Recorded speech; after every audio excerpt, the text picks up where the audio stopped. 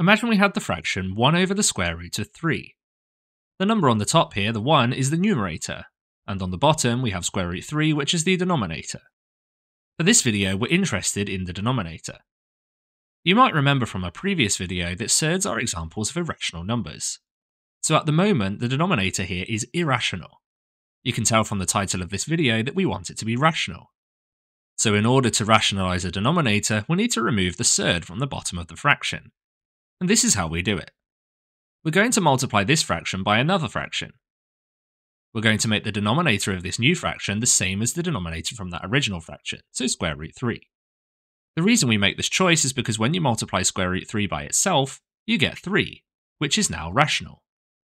So the next question is, well, what do we multiply on the numerator? Well, it's actually just square root 3 again. The reason for this is if you do square root 3 divided by square root 3, you get 1. So if we multiply this fraction by something that's the same as 1, then it remains unchanged, since 1 times by any number is still the same number. So the result we get from multiplying these fractions together must be the same as the original fraction, 1 over square root 3, but it's just going to be in a different form where the bottom is rational. So if we now multiply these fractions together, we'll do 1 times square root 3 on the top, that's square root 3, and on the bottom, root 3 times root 3 is 3. Notice how the denominator is now a rational number. So we could say that 1 over square root 3 is the same as square root 3 over 3, and we have now rationalised the denominator. Let's try another example. So let's try 1 over square root 7. So we're going to multiply this on the bottom by square root 7, and on the top by square root 7. On the top we do 1 times square root 7, that's square root 7, and on the bottom, square root 7 multiplied by itself is 7. So 1 over root 7 is the same as root 7 over 7. Let's try another. So this time we've got a 5 on the top, not a 1 anymore. Since there's a square root 2 on the bottom, we're going to multiply by square root 2 over square root 2.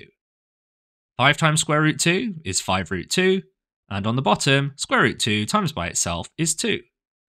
Sometimes when you've rationalised the denominator, you need to do some further simplifying. Let's try one like that.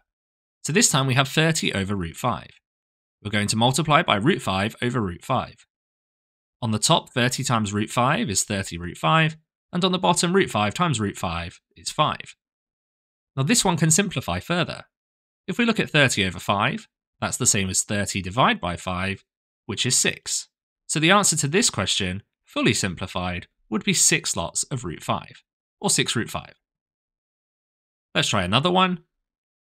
So for this one, we're going to do 4 over root 10. So we multiply by root 10 over root 10.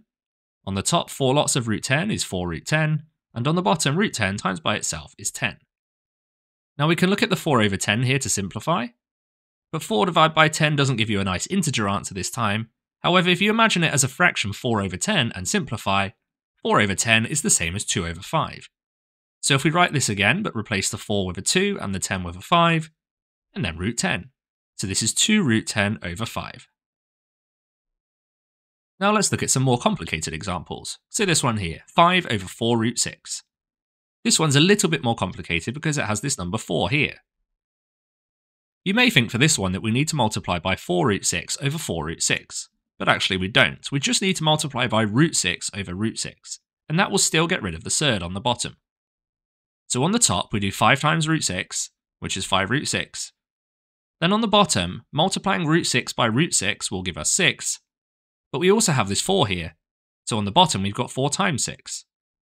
So if we keep the top as 5 root 6, and on the bottom 4 times 6 is 24. At this point we check these two numbers to see if we can simplify, and this one we actually can't, since there's no common factors apart from 1, so we'll leave it as 5 root 6 over 24. Let's try another one. Now this one doesn't have that number at the front, and you may be thinking of multiplying by root 50 over root 50, which will be fine and you can get to the answer, but it's probably easier to simplify root 50 first. Root 50 could be expressed as root 25 times root 2. Root 25 is 5, so this is the same as 5 root 2. So before we rationalise this one, I've simplified the root 50 into 5 root 2. Then we can multiply by root 2 over root 2. 11 times root 2 on the top is 11 root 2. And on the bottom, I do root 2 times by root 2, which is 2. But there's also this 5 here, so 5 times 2. On the top, I have 11 root 2. And on the bottom, 5 times 2, which is 10. Check the 11 and the 10 here to see if you can simplify, and on this one you can't, so it's 11 root 2 over 10. Now that you've become familiar with how to rationalise the denominator, let's have a look at how it could be used in an exam question. So we've got the question, write root 28 plus 35 over root 7 in the form a root b, and we need to give the values of a and b once we've found them. At the moment we can't add these two things together because they don't have the same number inside the root, so we're going to need to do some simplifying first. Let's take square root 28 and rewrite that as root 4 times root 7. Root 4 is just 2, so it's 2 times root 7, which is 2 root 7. So that's the root 28 simplified, but what about 35 over square root 7? Well, we can rationalise the denominator here. Let's multiply by root 7 over root 7. On the top, 35 times root 7, that's 35 root 7, and on the bottom, root 7 times by itself is 7. This one can simplify, we've got 35 over 7, and 35 does divide by 7 nicely, that gives you 5. So this is just 5 root 7. So we've changed the root 28 into 2 root 7, and the 35 over root 7 into 5 root 7, we just need to add them together. So 2 root 7 plus 5 root 7, you do 2 plus 5 to get 7 root 7. This question asked us to give the values of a and b, so a is the number in front of the root, that's 7, and b is the number inside the root, which is also 7. Sometimes we have a fraction where there's more than one term on the top, like this one here. Let's begin this one by simplifying the root 44 on the bottom.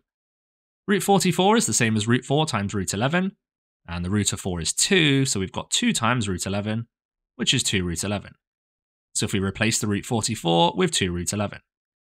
Now we can multiply by root 11 over root 11. On the top, this is a little bit different to the previous examples. We need to multiply square root 6 minus 3 by root 11. But there are two terms there, root 6 and negative 3. So we're going to put those in a bracket. And in fact, it's probably easier to write the root 11 first. So this is root 11 multiplied by a bracket containing root 6 minus 3. On the bottom we do as we did before, root 11 multiplied by itself is 11, and we've also got this times 2, so 2 lots of 11 are 22. Now we can expand the brackets on the top. I've made a whole video on how to expand brackets with surd, so if you haven't watched that yet, you may want to watch that before watching the remainder of this video, because there's going to be quite a few brackets. So what we do is we do root 11 times root 6, which is root 66, and then root 11 times negative 3, which is negative 3 root 11. And then on the bottom we have 22. There's no further simplifying we can do here, so we just leave this one as the answer. Now if your exam board for maths is Edexcel or OCR, then you're going to need to watch the rest of this video. But if you do AQA, the remaining content in this video isn't assessed on your course. It is, however, assessed in the Level 2 Further Maths course, and if you're going to do maths at A level, you'll definitely need to know this anyway, so it's up to you whether you continue. We're now going to look at examples where the denominator contains two terms, like this one here, 3 subtract root 5. Your first instinct here is to probably multiply by root 5 over root 5. Let's see what happens. Well, on the top we do 6 times root 5, which is 6 root 5, and on the bottom we need to use a bracket, so we've got root 5 times 3 subtract root 5. So let's leave the 6 root 5 on the top and expand that bracket on the bottom. We've got root 5 times 3, which is 3 root 5, and root 5 times negative root 5, which is negative 5. So we end up with this. Now unfortunately we still have a root 5 on the bottom, which means our denominator is not rational, it's irrational. And this is not what we were trying to do. So something went wrong in our method. When you have a fraction like this with two terms on the bottom and at least one of them is a surd, we need a different approach. We're still going to multiply them by a fraction, but what we're going to do is multiply by the exact same denominator apart from change the sign in between the two terms. So here we have 3 minus root 5. We're going to change this minus into a positive, so it's positive root 5. And then we put the same thing on the top. Let's see what happens if we do this. So on the top we have 6 times 3 plus root 5, we need a bracket for this, so 6 lots of 3 plus root 5. And on the bottom, we need to put brackets around both of these. So we've got 3 minus root 5 multiplied by 3 plus root 5. Let's start by expanding the top. We do 6 times 3, which gives you 18, and then 6 times root 5, which is 6 root 5. On the bottom we need to expand a double bracket. Let's start with 3 times 3, which gives you 9, and then move on to 3 times root 5, which is 3 root 5, and do negative root 5 times 3, that's negative 3 root 5, and negative root 5 times positive root 5, which is a negative 5. Now on the top there's no simplifying we can do, so let's just write that the same, but on the bottom we can. We have 9 take away 5, which gives you 4, and then we also have these surds, 3 root 5 subtract 3 root 5, which gives you 0. So you can see the surds cancel out, and the denominator is just 4. And 4 is a rational number, so we've now rationalised the denominator. The reason this happened was because of our careful choice of what we multiplied by. If you multiply by the same denominator here but switch the sign, the surds are always going to cancel out. For this question, there's a little bit of simplifying we can do as well. If you see here we have 18 over 4, well they're both even numbers, and we also have the term 6 root 5, and 6 is an even number. So we have 3 terms here, we have 18, 6 root 5, and 4. They all have a common factor of 2, so we can half them. Half of 18 is 9, half of 6 root 5 is 3 root 5, notice we don't divide the root 5 by 2, just the 6, and then 4 divided by 2 is 2. Now let's try a really tricky example. So for this one here, we've actually got 2 terms on the top and the bottom, and the surds there can be simplified themselves first. So let's start with root 54. This is the same as root 9 times root 6, and root 9 is just 3, so that's 3 times root 6, or 3 root 6. And then the root 24 can also be simplified. That's root 4 times root 6. Root 4 is just 2, so we have 2 times root 6, which is 2 root 6. So let's replace root 54 with 3 root 6, and root 24 with 2 root 6. So now we're ready to attempt to rationalise the denominator. Since this one has 2 terms on the bottom, we're going to multiply it by exactly the same thing again, but we're going to change the sign in between them. So instead of 2 root 6 subtract 3, we're going to do 2 root 6 plus 3, and that's the same on the bottom as well. Now we can begin multiplying these. We're going to need brackets for all of them. So we've got inner bracket 3 root 6 minus 7 times inner bracket 2 root 6 plus 3, and on the bottom inner bracket 2 root 6 minus 3, and also 2 root 6 plus 3. So we've got lots of expanding to do here. Let's start with the top, 3 root 6 times 2 root 6. To do this, we could multiply the root 6's together, which gives you 6, and then also multiply 3 and 2, which also gives you 6. So it's 6 times 6, which is 36. Then we move on to this one here. We've got 3 root 6 times positive 3, that's 9 root 6. Then we move on to negative 7 times 2 root 6, that's negative 14 root 6. And negative 7 times a positive 3, that's negative 21. Now let's expand the one on the bottom. So we've got 2 root 6 multiplied by itself. We do root 6 times root 6, which is 6. And then we've also got 2 times 2, which is 4. So we've got 6 times 4, which is 24. Then we have 2 root 6 times by a positive 3. That's going to be positive 6 root 6. And then we have negative 3 times 2 root 6. That's negative 6 root 6. And then negative 3 multiplied by a positive 3. That gives you negative 9.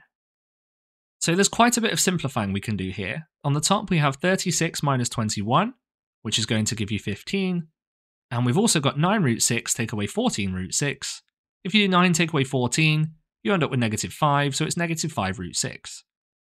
On the bottom we have 24 subtract 9. That's going to give you 15 as well. And we've also got 6 root 6 subtract 6 root 6. And these two terms cancel out to give 0. So on the bottom it's just 15, which is nice because that's a rational number. Much like the other one, we can also simplify this one.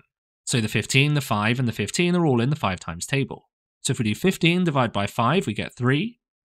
Negative 5 root 6 divided by 5 is just negative 1 root 6. And then 15 divided by 5 is also 3. So the fully simplified answer to this one is 3 subtract root 6 over 3. Thank you for watching this video, I hope you found it useful. Check out the one I think you should watch next, subscribe so you don't miss out on future videos, and check out the exam questions I put in this video's description.